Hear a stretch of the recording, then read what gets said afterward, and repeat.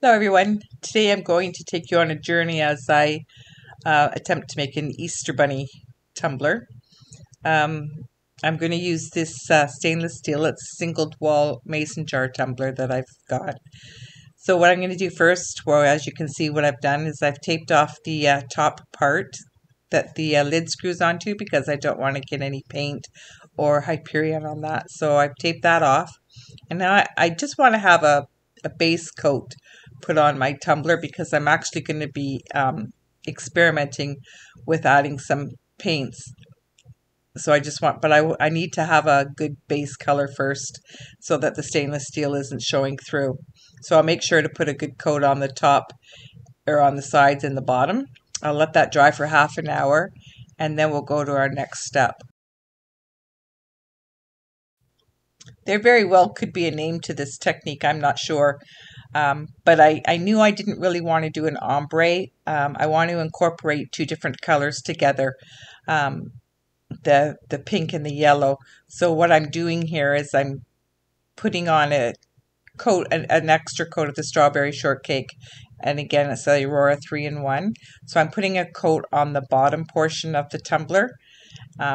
In hindsight, I should have moved a little bit faster, but I was kind of thinking as I was going. So I'll put this coat here on, and then I'm going to start by adding the yellow on the top portion.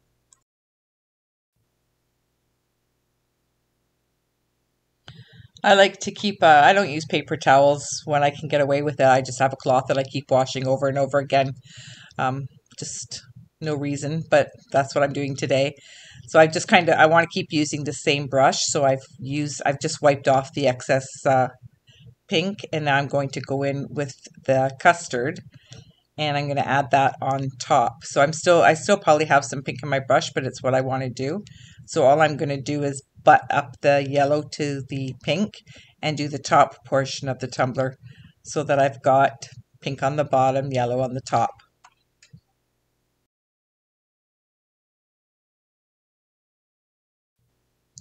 So earlier when I said about I took too long to put the paint or the pink on, it dried up pretty quick. So I actually have to put on another coat of pink. So I'm just washing out my brush a little bit with water and wiping off excess paint, excess water. And then I'll quickly add another layer of the pink paint. And now that both of them are both of the paints are still wet, now I'm going to blend the colors together.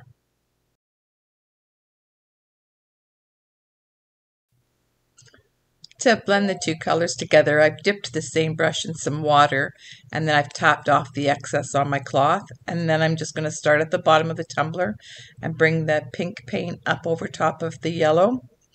I'm going to keep tapping off on my cloth because when I come up to the top I'm going to be left with a lot of yellow on my brush. So I don't want a lot of any one color because I'm trying to blend them together. So I'll just keep tapping it off. I'm tapping it off on the same paper so that actually I've still got a blend of both the pink and yellows on the cloth too. So it helps bring the colors together. It's not really an ombre look, but you can still see both pink and yellow together blended really nicely over the tumbler. If I have to add more paint on my brush, I can do that, or water. The water just kind of helps the paint move around a little bit. But if I don't like the way it's blending, I'm just going to add a little bit of more paint onto the brush and then just keep blending until I'm happy with the way that it looks. I want a nice consistent look all the way around, but I really like how the pink and the yellow are going nicely together.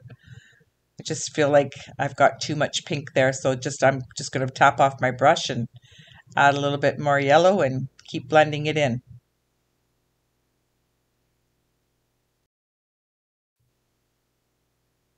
So I put this aside and I'm going to let it dry for about half an hour. And then I'm going to go through and I'm going to apply my glitter.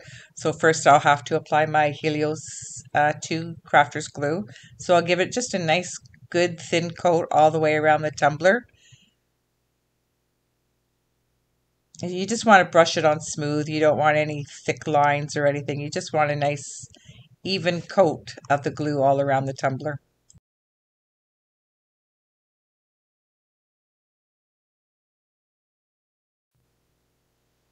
After getting a good coat of the glitter glue on, then I'm adding my glitter. This is a fine glitter. It's almost like an iridescent, and it's so pretty because it's going to just pick up just beautifully the colors underneath. I'm loving the way that this is starting to look. It's exactly what I was hoping for.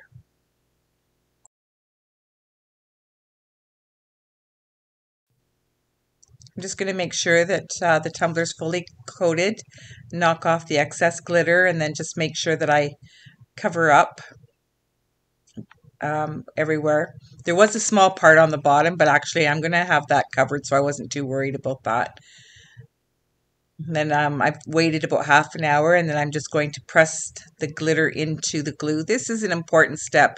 You want to make sure that you're pressing your glitter firmly into the glue for a couple of reasons. One is so that you still have your glitter left on your tumbler so that you're getting the look you wanted.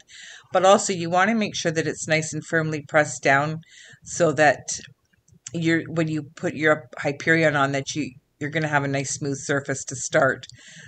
So after I've done that, I'm just brushing off the excess glitter, and after I've done that, then I'm going to apply my coat of, I'm going to seal the glitter. So I'm going to seal it with the same stuff that I use to apply the glitter, which is my Helios 2 crafter's glue. So I will just put that on and then spread that out nicely, and then I'll let it sit for 2 hours.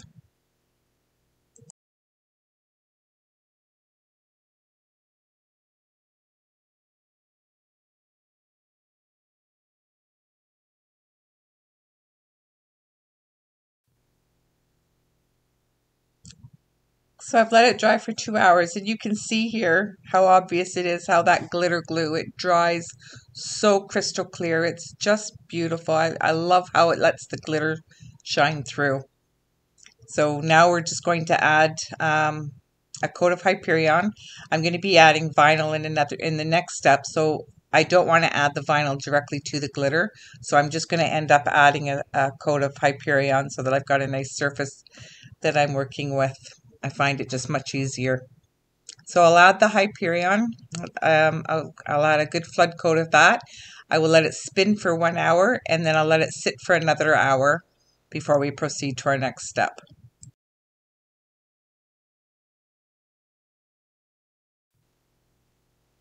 So for the next step, I've used my Cricut. I've cut out my bunny here with the vinyl. I'm using permanent vinyl. So I'm just trying to figure out the placement of where I want it to be. Now, everything I'm going to be doing is going to be coming in steps here because part of it actually really becomes like a peekaboo in a way. So I'm just going to figure out where to put the face, the ears, and the bow. And then I will take off the backing, and then I'll apply these to the tumbler.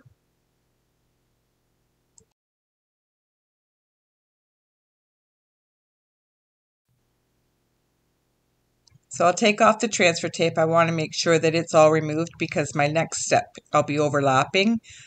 So I don't want to forget the transfer tapes, of course. So we'll remove the transfer tape now before the next step. Now, even though I lined up the face, the ears, and the bow, so I knew where they wanted to go, I'm only applying the face right now.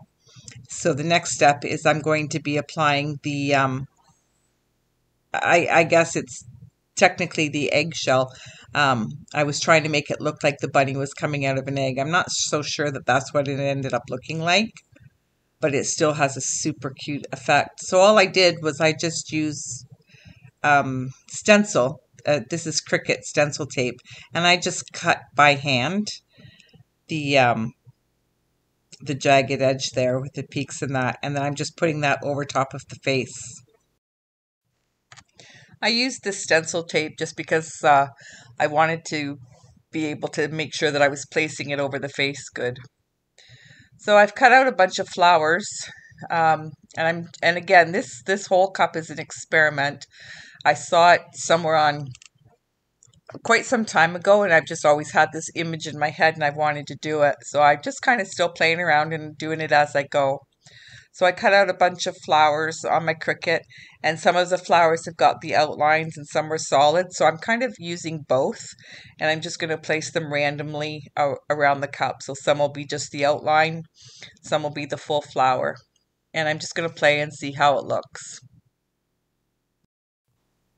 I've also made sure to mix up the sizes of the flowers as well. So I have some a little bit larger than others. And then I'm also, you'll notice here that some of them are overlapping the first piece of vinyl that I've put down. And that's okay because, again, it's just part of the effect that I want to give. So I'm just, there's no rhyme or reason to what I'm doing. I'm just placing them everywhere.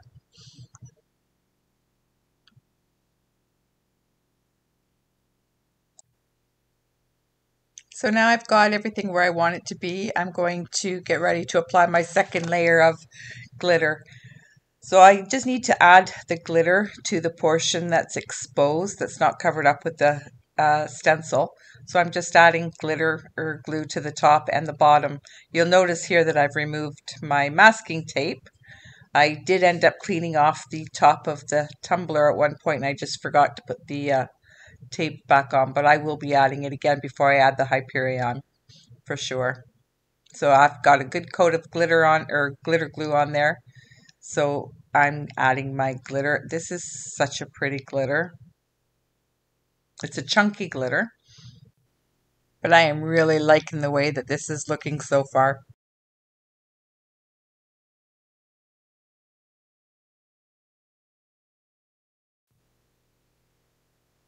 So I've gone ahead and I've let my glitter and the glue dry for half an hour. So now I'm going in and I'm doing the important step of the pressing the glitter into the glue again.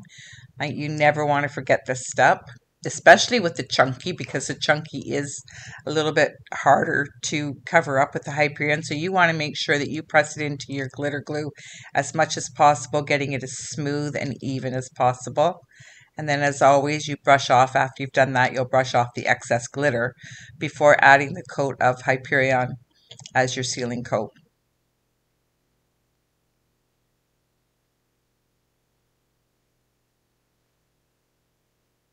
You just want a nice thin coat. All you want to do is just seal the glitter in. So you don't need a thick coat. You just need it thin so that you don't lose any of your glitter.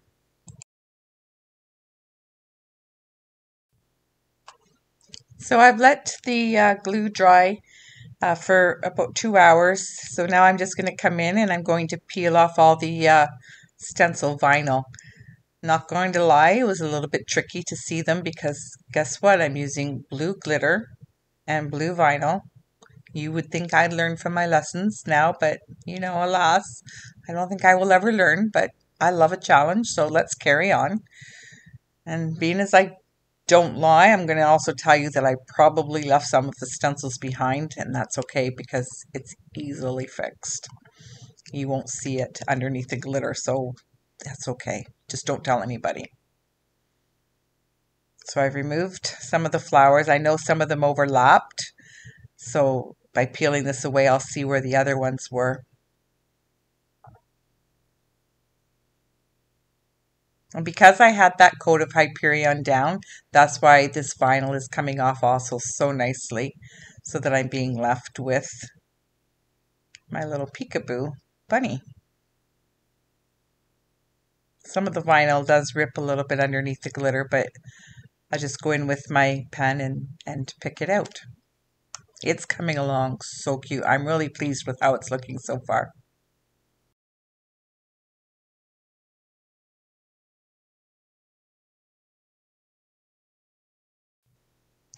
So previously I also cut out some of the same flowers I did before.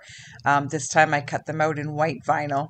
And then I'm just going to go ahead and add some transfer tape to them. And then I'm going to go and place the outlines over top of where I peeled off the other stencil. I'm going to line it up as best as I can. And where I can't find the ones that I didn't peel off, then that's okay. I'm just going to add some extra ones. I'm going to also end up adding some down in the middle as well.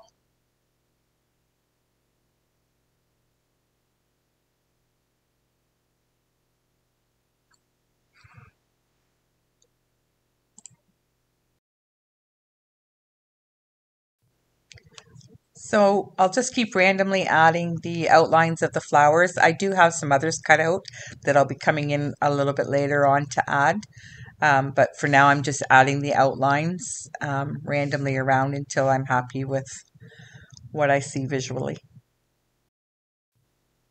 And then we're ready to add the ears and the bow. So you'll see now why I didn't want to add the ears and the bow earlier, because the bow have to be over top of the ears, but I wanted the ears to go over top of the blue eggshell there at the top. So I'm just going to add those now and position them onto the tumbler to finish creating his cute little face. So I've cut out the same flowers again using pink and yellow vinyl, and all I'm doing is I'm going back and forth and just randomly placing flowers around the whole outside edge. Sometimes I'm adding like a solid pink and then using like either a white outline or a yellow outline. Sometimes I'm changing up the color of the inside of the circle. Sometimes if I don't like it, I'm removing the flower and adding a different color. I'm just literally playing around to try to get a look that to me is pleasing. So I'm just randomly adding them as I go and changing them up if I feel like I need to give it a little bit more pizzazz. It's all about personal choice, but I cut out extra flowers because I knew that sometimes I was going to use the outline and sometimes I was going to use the solid part of the image. Once I'm satisfied with the placement of all the flowers and that it looks the way I want, we're going to go ahead and start the finishing touches of the tumbler now. So I've added masking tape to the top again so that I don't get Hyperion on the top where the lid's going to screw on. And we're just going to go ahead and add our Hyperion over top of the whole entire tumbler. In between coats, we're going to let each coat dry for 2 hours. I'm going to go ahead and put on 3 coats, and then I will give it a good level sand. I tend to remove the masking tape quite a bit on these tumblers because by the time that you add glitter, your Helios Crafters glue, levels of or coats of Hyperion, you can get a little bit of it build up, especially when you have the tape there. So I keep removing the tape and just clean up the edges a little bit. I'm using a 220 grit sanding block here. It doesn't need a lot of sanding. It's really so smooth that I didn't have to do a lot of extra effort here. So I'm just going to sand it up, and then I'm going to just use some surface cleaner to give it a good wipe down and then dry it off and make sure that there's no sanding dust left behind. Then I'm going to give it a good coat of Hyperion, and I'll let it dry for 2 hours. I'll put on 1 more coat, and we will see from there whether we need anything more or not. I hope you've enjoyed this video. We've had a few things in this video. We've done blending 2 colors together. We've done a peekaboo, added glitter, we've added vinyl. The lids, I think I'm going to add some rhinestones to the lids, so stay tuned for that and see what happens. Thanks for watching.